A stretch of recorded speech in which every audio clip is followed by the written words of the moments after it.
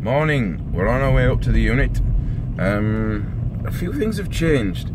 So I hadn't been recording any videos while we were spraying the car, and the chew we were having of spraying the car in the freezing cold unit.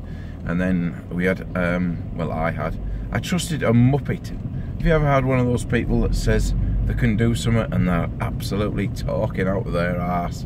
And yeah, he said he was a body sprayer painter, and he's full of shit. Absolutely full of shit.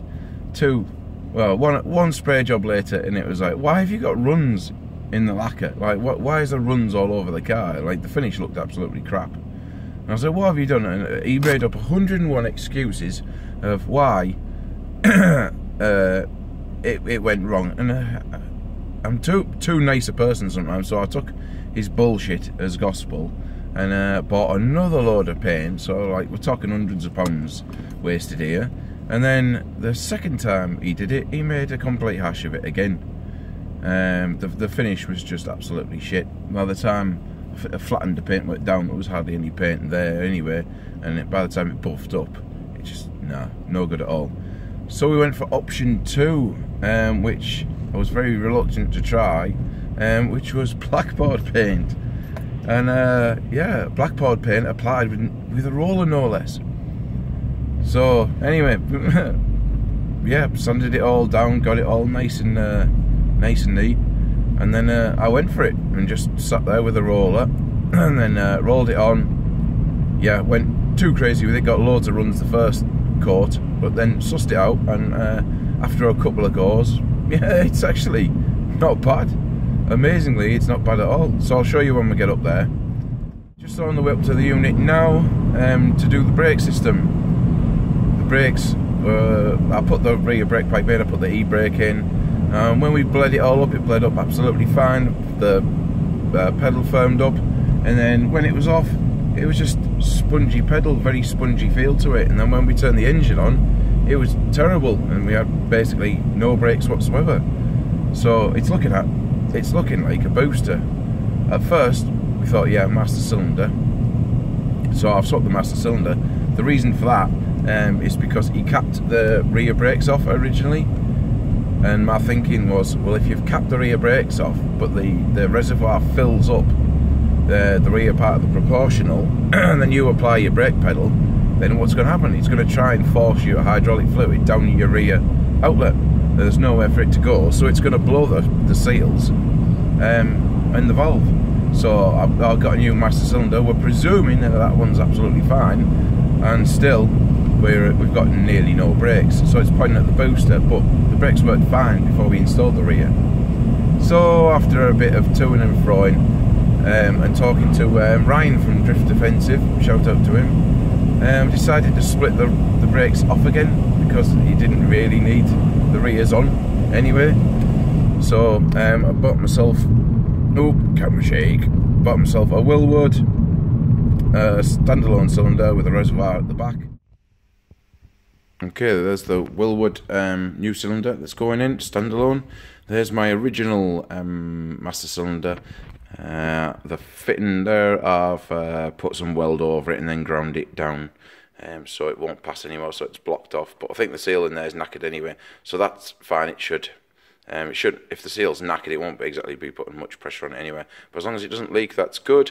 Then that's going on my front brakes again, so I'll have front brakes, back brakes in an hour, maybe. That's the plan.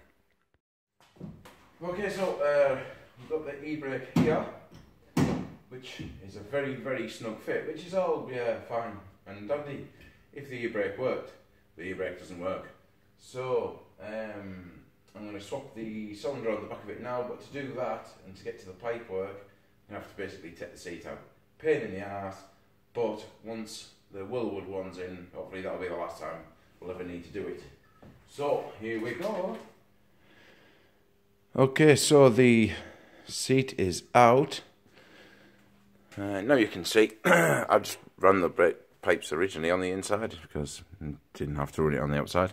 So that's obviously going back to the rear brakes. Two pieces off there, goes to the flexes. The original pipe comes in over here, which I'm going to remove in a sec, and then goes up to there. So this cylinder's coming out and new cylinders going in. Right, well basically we've just had a problem there. Fit the new cylinder in, absolutely hunky-dory.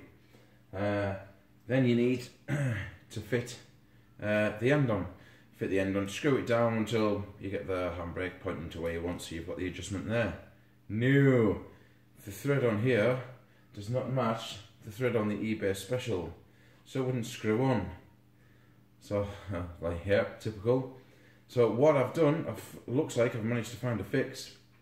Pop the circlips out, pop the shaft out. This is the shaft of the Willwood. Took the gator off and everything. And then did the same with the eBay one, and as it turns out they are basically the same, just a different thread on the end. So I've popped the eBay Special one in the end of there, so if anybody else does this, that's how you can do it, it will swap over. And then the big gator that's on the Willwood one is a pain in the ass to get on because of the hole in the framework. So the eBay one does pop over and does go straight on and is like a neat job. So now I'm going to pop this back in, and I will now have adjustment to get this on. So here we go again. Okay, so the e-brake is in. I've bled it all up. Straighten that up if I gave a fuck, but I don't.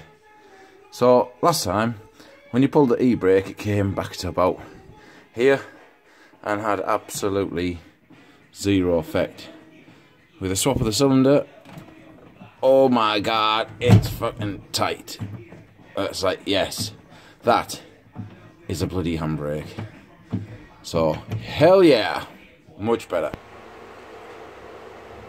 Okay, so we've done the back brakes, e-brakes nice and stiff now. Front brakes, brake pad's a little spongy, but that's sort of like a BMW thing. But it does feel like the front brakes are better. So, a lot better. In fact, they are braking. So, what I'm going to do now is a quick test to see if the front brakes are braking enough. So, let's try.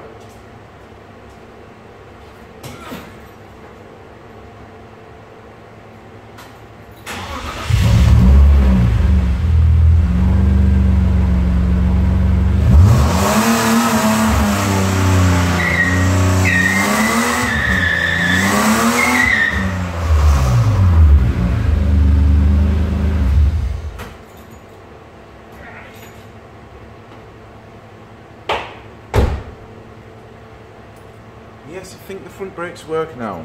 Happy days.